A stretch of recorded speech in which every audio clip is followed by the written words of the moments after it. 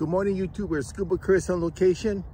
Oh, I tell you, windward side over here, it's cold. But I'm going to be using crab seed, not live, but this one here is frozen from the other day. Had no choice. I've been always bringing some frozen crab seed. I'm going to start from the bottom. I'm going to work my way slowly to the top so it won't crack the shell. There it is. This will give me some time to grab some fresh bait, so I tend to freeze some ahead of time. I'm going to be using my Okuma Nesika Rod. This is the 10-footer with the Azores, Blue Azores, 4,000. Forgive me, it's cold out here. So toss this out.